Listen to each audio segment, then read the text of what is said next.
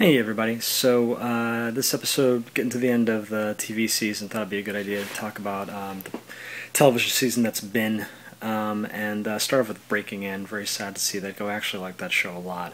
And Michael Rosenbaum, one of the big reasons. If you take a look at him on this show, and then take a look at him on Smallville as Lex Luthor, like, the range is incredible. I'm really impressed with that. And Christian Slater, I feel bad, because, I mean, I actually liked My Own Worst Enemy. I thought it had a lot of potential, so again, can't seem to catch a break.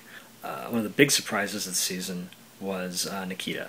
Now, when I heard the CW, of all places, was going to try to reboot Nikita, I thought this was going to be a total disaster. The most sort of fluffy network dealing with, one of the most hardcore, assassin shows. But they really took the ball and ran with it. So you've got really tight plotting, really good story structure, better actually I'd say than most seasons of 24, to be honest, and a really great show all around. Very impressed.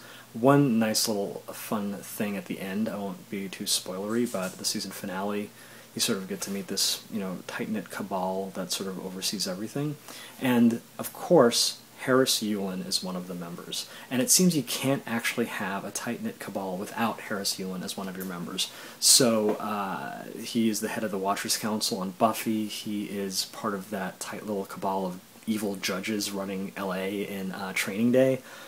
Basically, if you ever want, if I wanted to actually start a cabal, like the first thing they'd ask me when I, at the cabal registration, office is, well, where's Harris Yulin?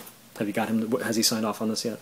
So hats off to him. And there's another cute little reference to Nikita in that scene too, but I won't spoil it for you. Just go watch the whole season and you'll get that little treat at the end. Doctor Who actually starting its season now, and I haven't been in as much love with it as I was last season, but something really exciting is happening, and Steve Moffat, the head writer for the show, is really taking it into very Lost levels of complexity in terms of the plot, which is kind of exciting. Doctor Who's a bit more episodic. I mean, it has had story arcs, especially since the reboot, but this is a whole other level. And while I'm a little nervous because I wasn't 100% happy with how Lost turned out, I really trust Steve Moffat with this. I'm really curious to see where he takes it. I mean, I think, next to Aaron Sorkin, he's probably the best writer on television right now. Very excited to see them take on that, level of complexity, and really curious to see where it all goes. You don't need me to tell you how awesome Game of Thrones is, but I'll say it anyway. Game of Thrones is amazing. All the hype you've heard is absolutely true. And that's really all there is to say about that. Community, honestly, is about this close to calling it my favorite show on television right now. They came out strong, second season, just as good as the first. They built on the meta, I love meta. They built on the, all the references to pop culture, the meta, allusions to genre throughout the season. And the nice thing is they don't sort of just slap it on there and say, oh, we're going to do, a Western, oh, we're going to do Die Hard, oh, we're going to do a zombie. They really make it a part of the story. They really make it a part of the character. They don't just slap it on top, and so it makes it that much stronger. I want to talk about Fringe for two reasons. One, Anna Torv. Holy crap. She, without getting too spoilery, she basically plays 3 different characters this season, and she does it very well. Just the fact that she takes that on, I think, deserves an Emmy nod. I mean, Emmy's pretty, hinky about sci-fi, but it would be a shame if she didn't at least get some kind of recognition for that.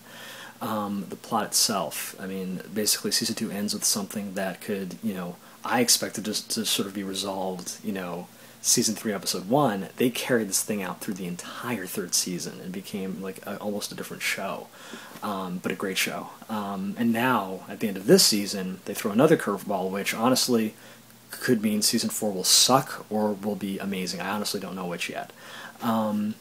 The other reason I wanted to bring up Fringe is a little announcement. So there is going to be an anthology of essays about Fringe written by sci-fi writers and scientists and stuff. I'm actually going to be in that anthology, so I'll leave the information about where you can pre-order it down here somewhere. But very excited about that. Wanted to let y'all know.